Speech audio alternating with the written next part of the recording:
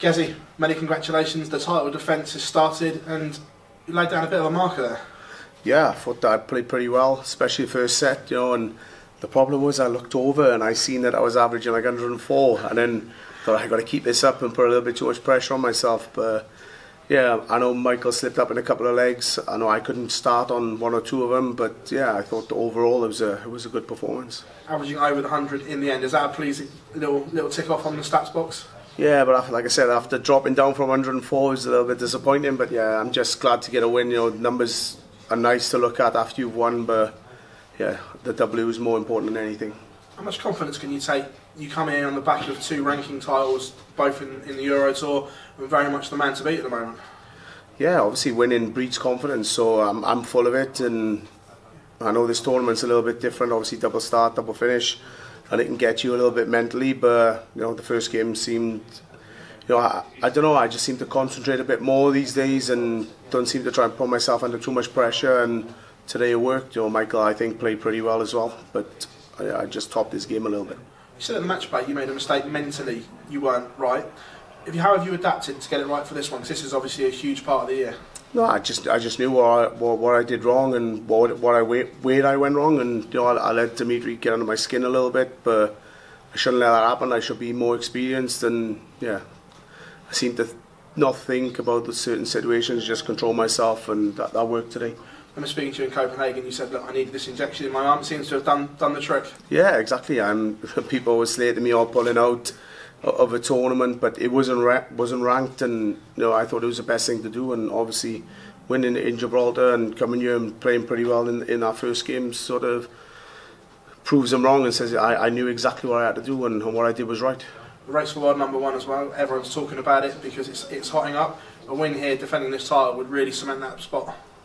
Yeah, I mean, I'm #1 now, and I've been there, done it.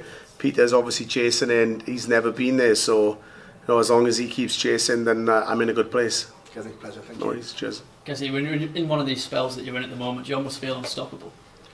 Yeah, obviously I don't feel unstoppable, but I feel really, really confident going into every event, and I know if I play my A game, then they have to play something special to beat me, and yeah, obviously being full of confidence and winning tournaments, I can't be in a better place, I don't think. Did that performance feel like a real statement of intent from you tonight?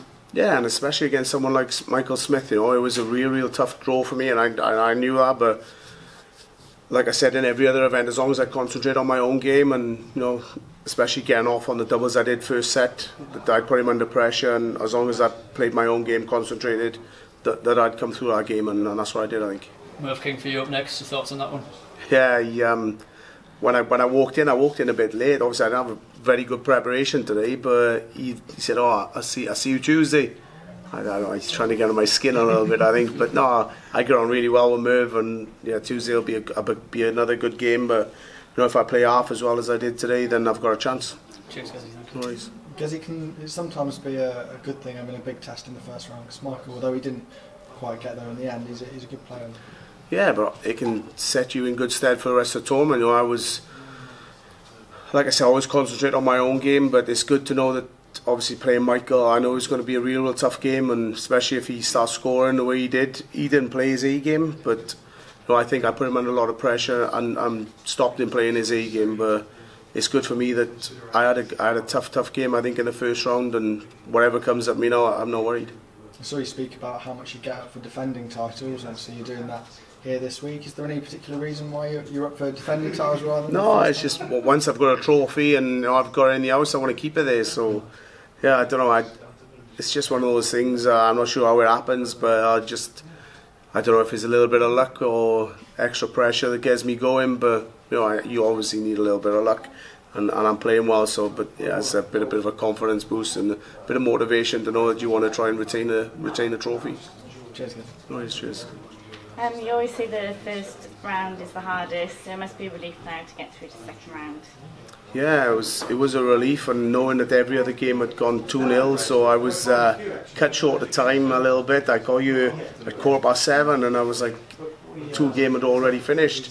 I didn't realise it was starting at 6:15, and I was praying for games to go 2-1, but it didn't. And apart from, I think, the one before me, which gave me a little bit of extra time, but I was prepared, and like I said, I'm confident and I'm playing well. So a bit more time to, less time to think, I think, as well. How much now do you look at the rest of the draw? Like, before you're just focusing on the first round, like, do you look at the rest of the draw now?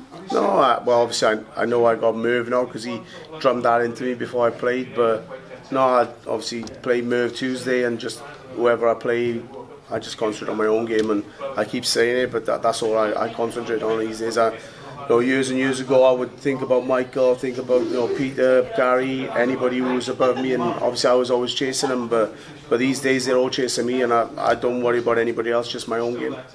There was some singing in the crowd tonight, and more boos again. Like, are you getting a bit sick of it, or are you just? To be honest with you, I thought it was all right today. Especially on the walk on, they were all singing my name, and I said to Michael, I don't get this very often, and. It was a bit up and down, but I seem to deal with it pretty well. I've had a lot of practice anyway. All the best for the second round. Well done.